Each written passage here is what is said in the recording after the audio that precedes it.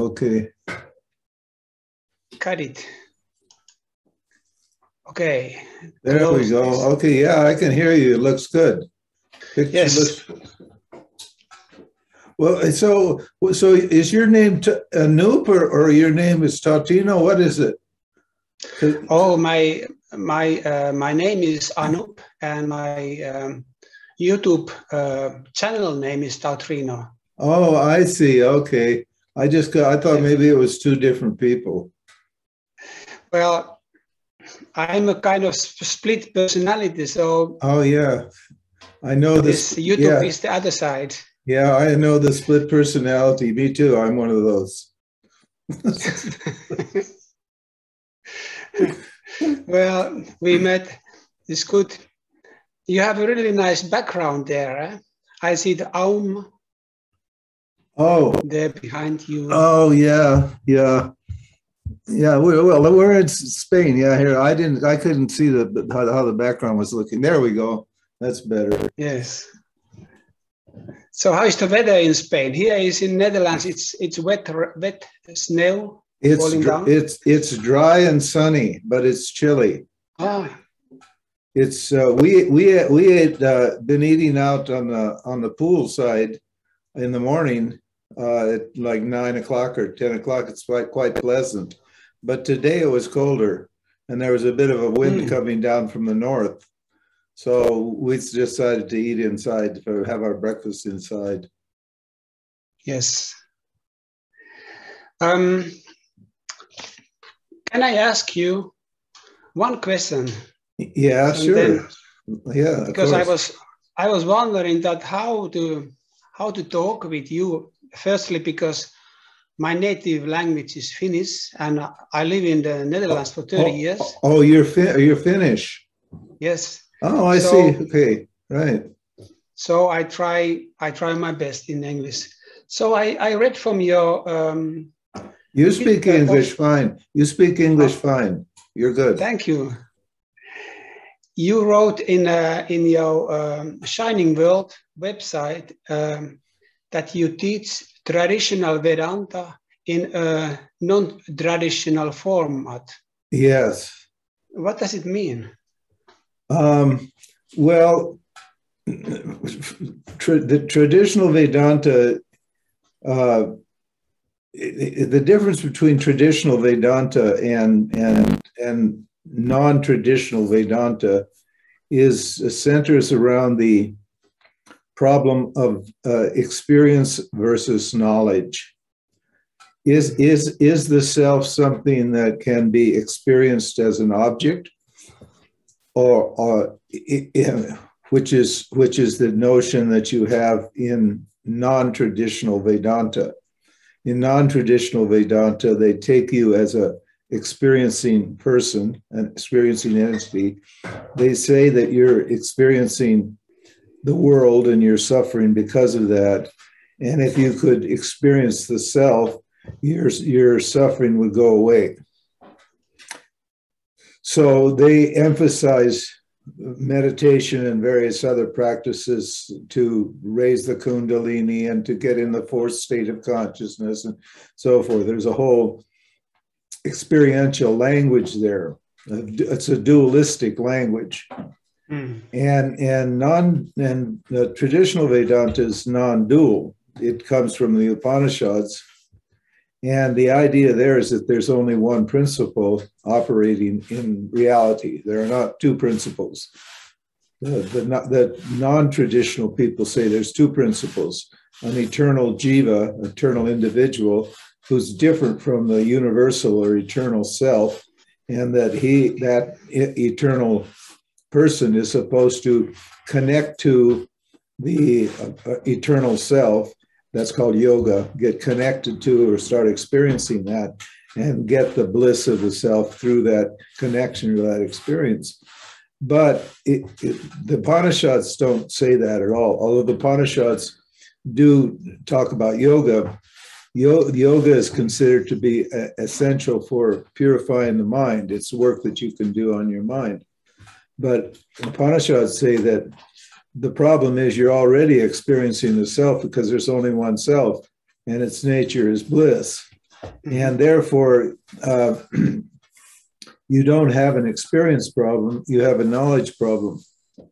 And so the Vedanta is therefore a means of knowledge. And a means of knowledge is just removes your ignorance. It doesn't give you a new experience. You're already experiencing bliss all the time.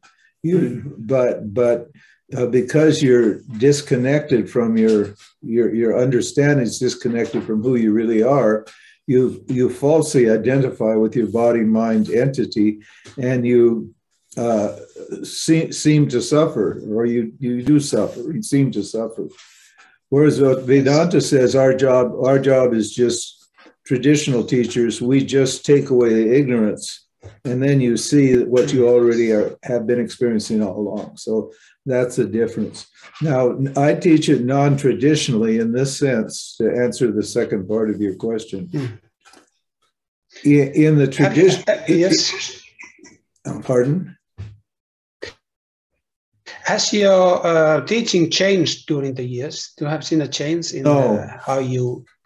Well, not really. No, because you can't, first of all, it's not my teaching. I only teach Vedanta. It's like teaching physics. You can't say, has your physics changed? Has your physics changed over the years? No.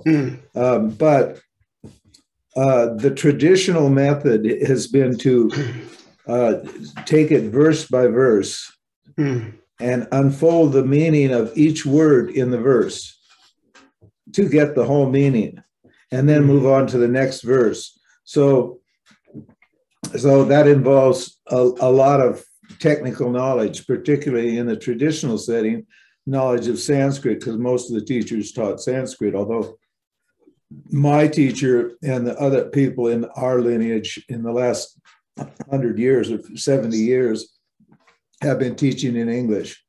Yes. So what I have done is I've had to remove a lot of the Sanskrit because the people in the West are not interested in learning it, and knowledge doesn't require a particular language. So if you can get words, if you can unfold the meaning of the ideas and give them a Western word, then that's good enough. But is it possible to find the meaning in English for Sanskrit? Language. Yeah. If the meaning is explained in your local language, then you can use any word. As long as the teacher and the student understand what that word means. Yes. Because it's not about the words, it's about what the words mean. A lot of people think they're going to learn Sanskrit or learn Vedanta and they're going to get enlightenment. That's not going to happen because it doesn't work that way. They're what we call academic people. It's like, I think learning Vedanta is like going to school, where you amass or accumulate knowledge.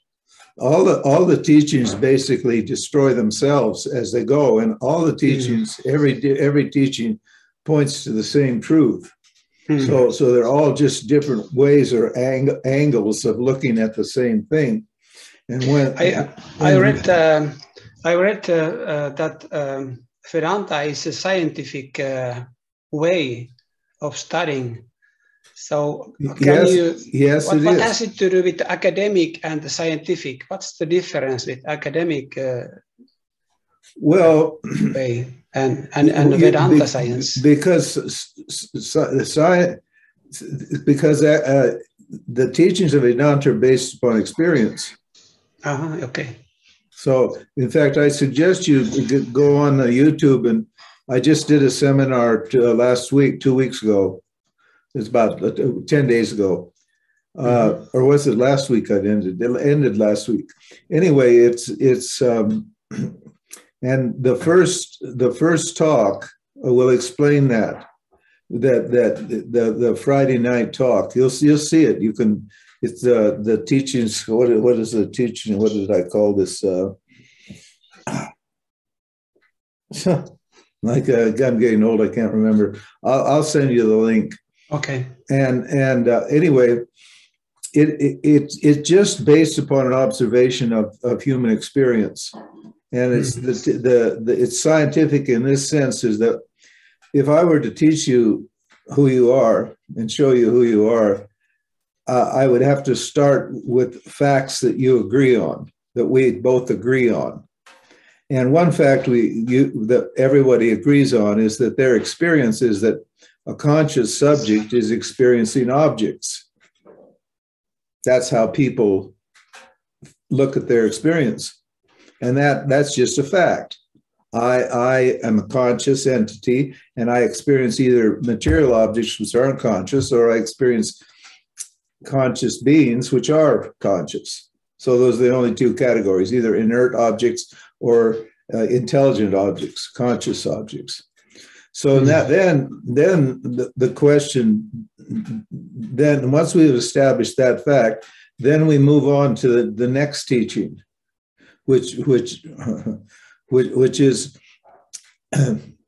is there a difference between the conscious subject and the objects that it experiences? Now, this is where duality comes in. Now, everybody will say, yes, there's a difference. And Vedanta says there's not a difference. But we don't expect you to believe it. We have to prove it to you.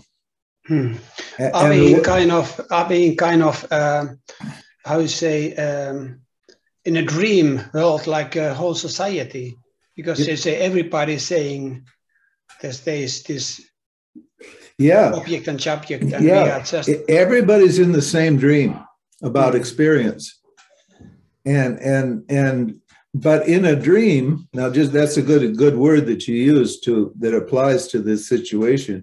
In a dream, if you experience a tree or a mountain or a dog or a cat or your wife or your kids or your job or whatever it is, if you experience those things, are those things that you're experiencing different from you, or are they one with you?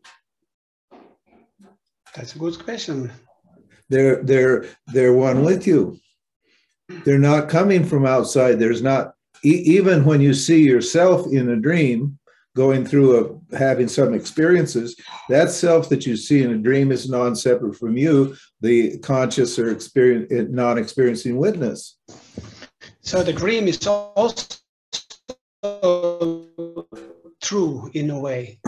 Well, the dream is a metaphor for explaining the relationship between the conscious subjects and the objects that it experiences.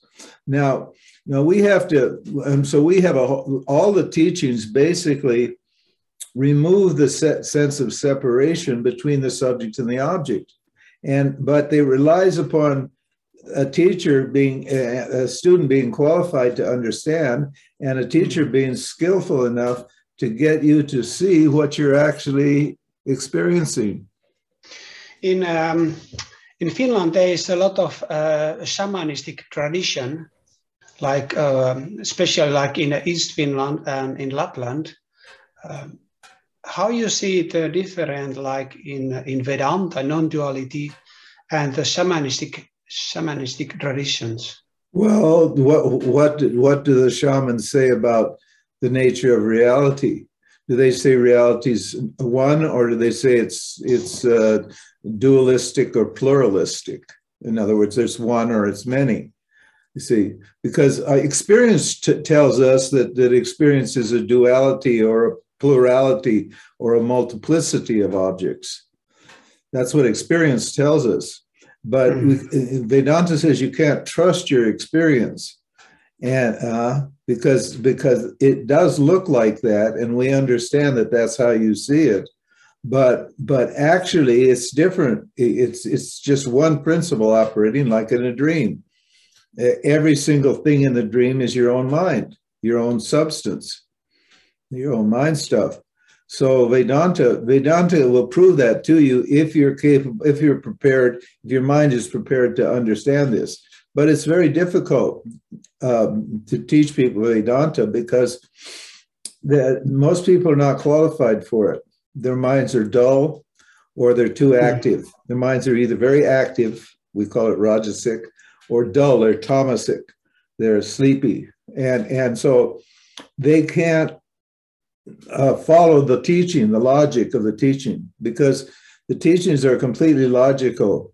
They're based they're based upon inference, and so in this sense, Vedanta is like a science. It is a science because most of our scientific knowledge comes from inference, not from direct experience. Now, it's true that inference is based upon direct experience, but from direct experience, you can reason to the unknown, right? So Vedanta reason, we get you to agree to something that you understand and we all agree on, and then we reason to the unknown. That reasoning or that logic, it creates knowledge. And that knowledge takes away your ignorance. And then you see, oh, it does look like that, you know, that thing is different from me, but actually it's non-different from me. I am it and it is me. So, so that, you know, so that's how Vedanta works. And that's traditional Vedanta. Yes.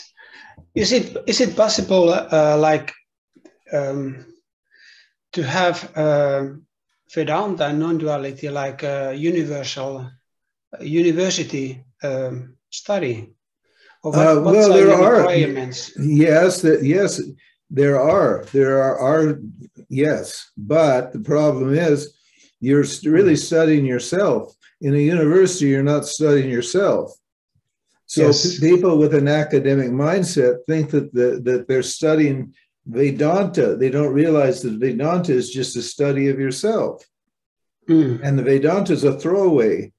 So you do get a degree or an enlightened certificate from Vedanta, but that enlightened certificate cancels you. In other words, the one who would get the certificate gets canceled by the teaching. So it's very different. And Vedanta attracts a lot of academics and intellectuals and very, very intelligent people because it's very sophisticated means of knowledge. And it's very refined, it's very elegant, it's beautiful, and it attracts intellectual people.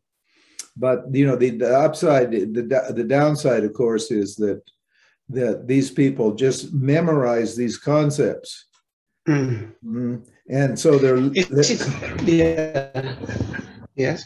Is it possible, like, if we could imagine, like, you have a university and they are studying Vedanta, is it possible to study or teach it without a qualified teacher? Yes, there are many teachers people who do teach it who are not qualified, and it's possible, but they always move on. In fact, most of the people that I teach have been taught by unqualified people, and they realize that there's something they get a benefit. I'm not saying you don't get a benefit from hearing these teachings and from people who are not qualified to teach it. But basically, there's a whole methodology that's required there, and you have to teach it in a certain sequence. Have you read my book, Essence of Enlightenment? My friend has it. I haven't read it yet. I need to read it. Yeah, you need to read it. It's been published in Dutch. There's a Dutch edition. From, I think, Sansara Publishing. They published it. And it's given the logic of the whole teaching, the big picture logic from A to Z. So that needs to be clear, because we reason from the big picture down to the small. We don't try to reason from the small picture up to the big. Understand? So you need to have the big picture. And once you got it clear there, then you know, you'll see how logically and how rationally and intelligently all these teachings are arranged from A to Z. So that's something you need to read to get that clear. How many years have you been teaching now? 50. 50 years. I'm 80 years old. I started teaching when I was 30. What keeps you going on? Like, what is a drive? Maybe a stupid question, but I am well. I love it. Okay. When So you find, and it set me free. So I don't have anything to gain by teaching, and I don't have anything to lose by teaching. And since I'm alive, I have to do something. So if I'm going to do something, I want to do something that delivers the maximum amount of pleasure and bliss and joy, and it's maximum and helps other people. So because I'm not gaining anything by it. When you get set free, you have nothing to gain or nothing to lose.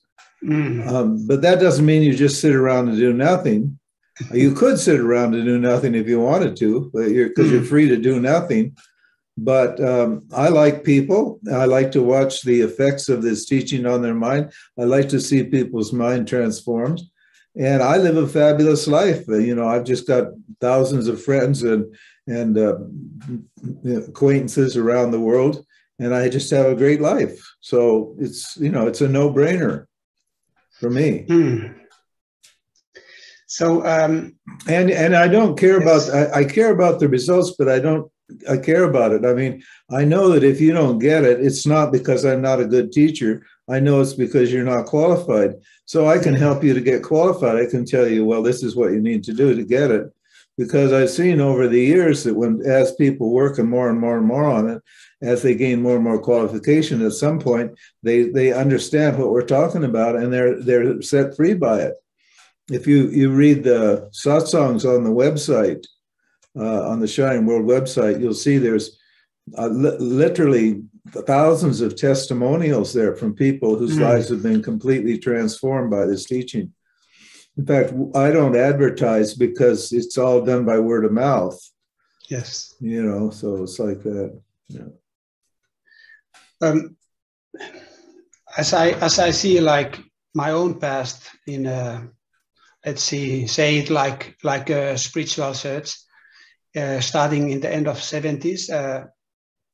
There's so much change. Like now, the internet is there. Yeah. Everything is available.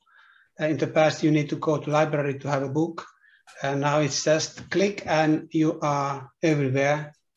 So there's an upside to that, but there's a big downside too, because you know, you get a lot of misinformation.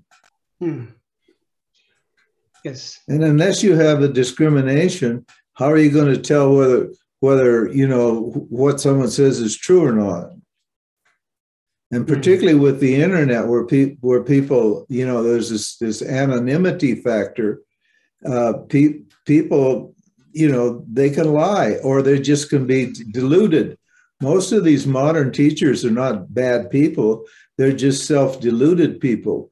They've never been taught properly. They think they know something. They do know it as a kind of intellectual or as an object or based upon their own experience, but they're not actually qualified to teach it.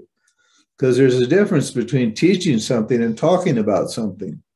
There's a big difference. When you're teaching something, there's a methodology involved. Can you tell about the difference between? For me to claim to be a traditional teacher, I have to use the method of teaching. I can't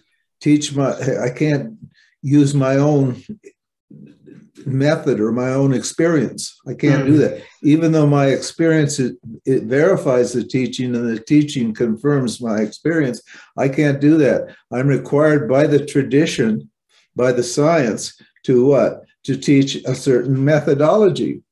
Well, most of these modern teachers, and in fact, 99% of them are just talking about it. Now, that can be inspirational, it can be helpful, but it's very different from actually teaching somebody something. And if you look at the modern spiritual world, you know, there's just so much missing there. They don't talk about values. They don't talk about karma yoga, et cetera, et cetera, et cetera. They don't talk about the three gunas. There are all these topics that they just simply do not deal with, because basically they just talk about the self. And they more or less say that the world and the body and the mind itself is not real. There's no doer, and so forth and so on. They keep away from values and all the important topics that human beings they just stay away from all those topics and they just talk about this wonderful thing that you really are, right? Yes. So, but it's also like the same as the seekers nowadays.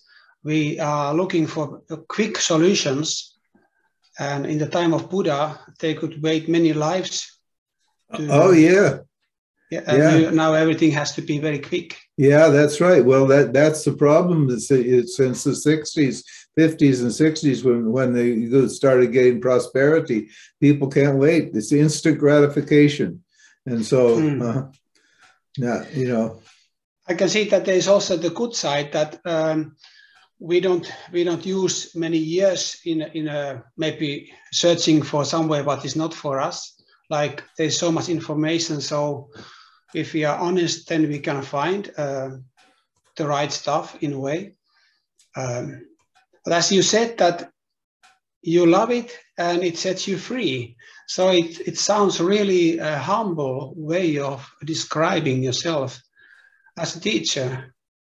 I think it's very, very beautiful. Yeah, see, non-duality means nobody's special. Yes. Nobody's different from anybody else. So in our tradition, the method, the style of teaching, we call it the style of teaching, is called friendship. Now, friends are equal. They treat each other equally, right? Whereas, like most of these teachers think there's a power imbalance between them and the people they taught. They say, I'm experiencing something. I know something you don't know. You need to surrender to me. You need to, do what I tell you, and so forth and so on. And that's not a helpful environment for learning. You don't learn when you think there's a difference. You share. This is sharing knowledge. And friends share things, and friends are equal, and they don't power trip each other and so forth and so on. Understand? Which is a huge problem in the modern spiritual world. These people dress up big and they sit on. They have these. Oh, you know the whole story. You've probably, the. Yes. Uh-huh. Yeah, it's funny in a way. Yes. Yeah, but at the same time, like. We live in a democracy, but in a way we like to be slaves somehow. Some religion teaches us from above the truth, the hope maybe. Yeah. Is it something like Vedanta non-duality takes away the hope and gives you just what is behind the hope? That's correct. That's very well said. Yeah, hope is the most terrible emotion. This is why Vedanta works, because it's a science. You actually get results. If you learn how to inquire, how to think from a non-dual platform, you will see specific, positive, beneficial results in your life. You'll get more clear, more peaceful, more happy. Your life will start to become successful.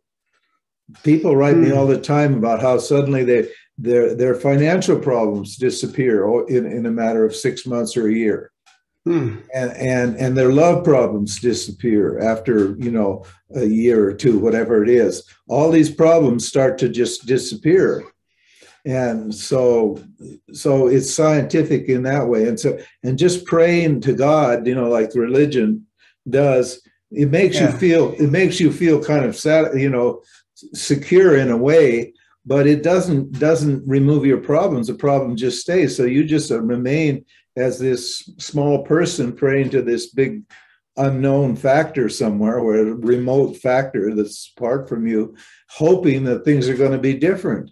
And they're never going to be different. The world is the world. It's always been this way. The world's no better or worse than it's ever been. So that's right. We take away the hope factor and just tell you that there's results. You'll get results quickly. And it needs courage to drop the hope, in fact. Well, yeah, but it does take that. But the basic problem is that people are still expecting the world to provide some solution for them. They still think they're going, you know, whatever it is. They haven't realized that this dualistic relationship with the objects in their life is a zero-sum relationship. You can't win and you can't lose. It's essentially a frustrating situation. For every gain, there's a loss. For every loss, there's a gain. For every up, there's a down. For every right, there's a left. For every good, there's a bad. It's just everything keeps canceling itself out over and over and over again here in your life. And there's no movement, there's no growth. Whereas when you take the yoga and Vedanta, yoga is a technology for purifying the mind. When you take the yoga and Vedanta, you start noticing practical changes in your life right away, positive changes. So you get inspired, and then the more inspiration you get from the experience that you're having, the more courage you get. So you start getting more strong and more confident in your knowledge, like that. So, but you know, it's like you say, it's not a quick fix. You have to work at it, and you have to commit to it. Once you've seen the value of Vedanta, and then you commit yourself to it, then you can go as quick, fast as you want, depending upon, you know, how much, you know, inspiration your commitment gives you. That's all. So, and some people are very slow, and some people are middling, and some people go very quickly. That's all, depending upon it. I was lucky because I discovered it when I was 25, and I got a proper traditional Vedanta teacher when I was 28. So I knocked around in the yoga world and the experiential world for 3 years. I went to India, did all these things. But once I got a teacher, it was no problem. It was, you know, and I just focused on it totally. I was absolutely clear that wasn't interested in the world anymore. And I had a qualified teacher. And I was young and had the energy, and I had money in the bank, so I didn't have to worry about it. And I was not interested in love and all those stupid things that people are interested in. And so it was very, very, very easy and quick for me. It was hard work, but I liked doing the work, you know, because I was young and energetic and strong, and I was committed to you know, getting rid of the suffering, because I suffered a lot when I was younger. So yeah. Yeah, I tried to find a question, but I mean, you are answering, or you are talking through the questions. So what I was just 1 minute ago, I was thinking about that there's a lot of all kind of stuff about enlightenment, especially like YouTube. Every second guru is teaching about sudden enlightenment or whatever. How you see like non-duality, Vedanta, and your own experience on this subject? Well, what do you? No, I don't understand the question. What do you mean? Like how you see this talk about enlightenment? Well, what is it all about? Well, people are suffering, and they want to hear that there's a solution. Right now, if you look at what's happening, the psychedelics and mind-altering drugs are starting to come back and become popular. Well, why is that? Because people are suffering. So when people tell you there's this thing called enlightenment, and they could get your mind focused or get you high for a minute discussing it, and you have some sort of vision or some sort of experience, it excites your interest. You start getting interested. And people are suffering more than ever because this is a totally materialistic age. There's too much wealth. There's way too much wealth in the society. So we're sick from affluence. We just have too much money. Money's worth nothing. There's money everywhere. The world's awash in money.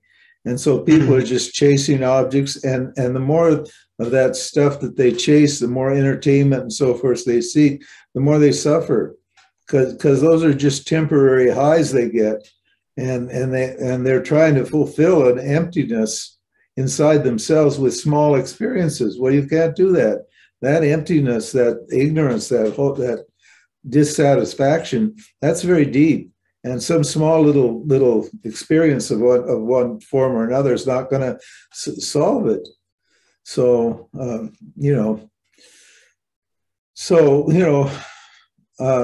there's no world solution from Vedanta. It's only qualified people. In other words, at some point, people start to grow up and they start thinking, "Oh shit, this is not what I thought it was," and they get more serious about life. Usually, you don't hear about Vedanta till you're in your 40s or maybe even 50s, because then you've had enough experience under your belt to start to get realistic about what the world has to offer. So yes. So in fact, like, everybody is welcome to Vedanta, only that you need to experience life beforehand. It's better, of course. It's better. But now I live in Europe now. I moved from America to Europe. I live in Spain, and I've noticed there are many more younger people now are getting involved who they have experienced life more at an earlier age. So young people are, because of all the experiences that are available to them and the freedom they have to enjoy their lives. The more mature they get earlier. So we find people now, young people in their late 20s and early 30s who are quite grown up, so that's one of the upsides of this consumer culture, is that people burn out faster, and once you burn out, then you're ready to, at least to listen to this teaching and see if maybe I'm this problem. Maybe the world is not the problem. Maybe I'm the problem, and then you start to become self-aware and you start to grow. So in a way, there is hope, like the positive hope, that the hope is not always like negative. I see that there is that's right. But there's the people are searching the real answers and themselves and. Yeah, if you were to read the website in my website, there's thousands of satsangs on there. Most of them are all testimonials to how Vedanta has transformed their lives. I don't even post them all anymore. I get so many people every day. My inbox fills up with things from people saying thank you and this is really working for me, and so forth and so on. So it works, but it's not going to become a mass movement, and or anything like that. So I put a link of your Shining World website here, and people can look your site. It's a lot of stuff for everybody who is interested, and Vedanta and non-duality and. Cool. Well, thank you. That's good. Yeah, it's helpful. It's very helpful. And I'll send you look for this book. I forget what the title is in Dutch, but it's published by Sansara Publishing Company, and it's called How to Attain Enlightenment. That's the English title. Okay. And that's very well translated, I know. And I've got some other people, quite a number of friends in Holland. I just taught there a month ago or 6 weeks ago. And so, if you're interested, you could probably meet some of those people and have some good satsang with them if you're interested in Vedanta, because there's several people who are quite sophisticated and who actually teaching or helping other people there. So, have you been ever in Finland? No, I haven't. I've been to Norway, but not to Finland. Finland is the Finnish people they do the most yoga in Europe. There's the most heavy rock bands in Finland. You know, there's all kind of dualities in a way. Yeah. And there's also very strong, like shamanistic healing tradition. Yeah. And they are sincere people and spiritual people, quiet also. But yeah, I know. Yeah, well, I had one Finnish friend. She married a friend of mine, and I got to know a little bit more about the Finnish psychology and so forth and so on. Yeah. Is your family there? Do you have a family there? Or? Yes. And I put this our conversation to my site, and there are a lot of Finnish people who are looking at you and start to know you. Oh yeah. What the message would you give to this northern people of the Santa Claus?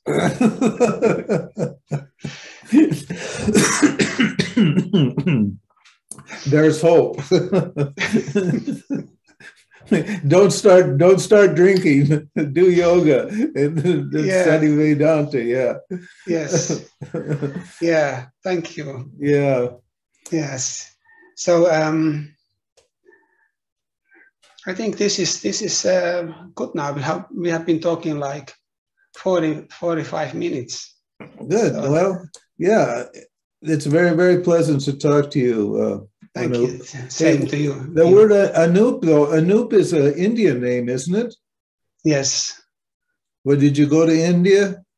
Yeah, I went to Osho. Oh, you're an Osho guy. Yeah, right. Okay. Well, I went in the 1980. I became a sannyasi, and but in a way, I'm kind of well, I'm not the scientist, but I like to look about stuff in a kind of scientific way. Yeah. And in that way, I'm not a follower of anything. Yeah. So no, you're a follower of the truth. You're interested in the truth. Yes. Yeah. No. Yes, and it's really nice to meet you now. Oh. And it was like 10 years ago. I was visiting your one lecture here in the Netherlands. Oh, yeah. And I remember you talked very, very beautifully. And of course, now like talking to you is so much more. And your wise words is so nice to hear. Well, it's my pleasure, Anup, and take it easy, and maybe we'll chat again. Or we're going to do a seminar in Holland again soon in the spring. So that's on the website. Maybe you can come and you can meet some nice people there and listen to some talk. So we will meet then. Okay. Okay. Okay. Take it easy. Thank you. Namaste. Namaste. Bye. Bye.